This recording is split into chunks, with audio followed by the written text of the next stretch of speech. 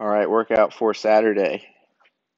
Question of the day: would you rather remember every dream in perfect detail or nothing at all?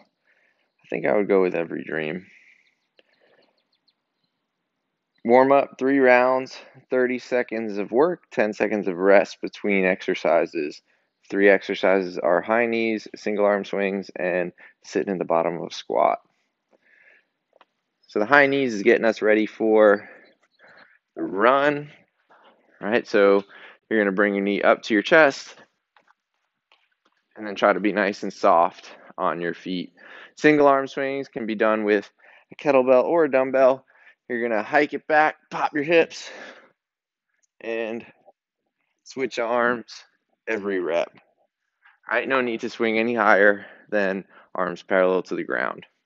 And then sitting in the bottom of a squat, I want to sit down here, stay active by keeping the knees out, weight balanced throughout my foot, chest is up, right? And I'm going to pause down here for 30 seconds, sitting as low as I can, right? Not hovering. So sit as deep as you can, but stay active.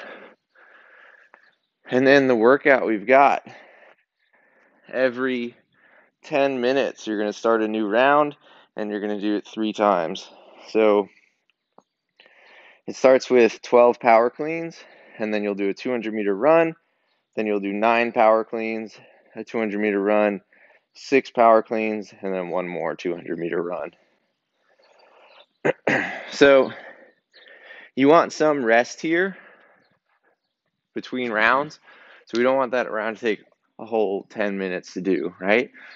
We want to make sure that the runs are about a minute each time, right? Give or take. So if that's not doable, then you can cut the distance down a bit so that you're not eating up too much time. And then the power cleans, something challenging so that you can do quick singles with it. If you have a barbell or a sea bag or a sandbag. If you only have dumbbells, you can't really do singles with a dumbbell. So you can add some reps each round. Maybe do 18, 15, 12 or 21, 15, 9. Some other rep scheme where you got a little bit more volume, so it gets a little bit more challenging and you're not just flying through it.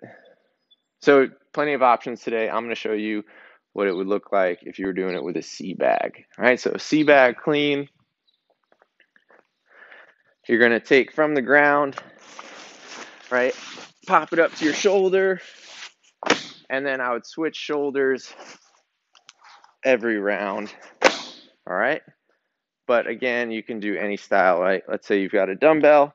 You can do single arm dumbbell power cleans, switching arms every time. That version, you would want to do a few more extra reps just so you don't fly right through it. All right, but that's your workout for Saturday. If you're on social media, use the hashtag STFVirtual and stay safe and healthy.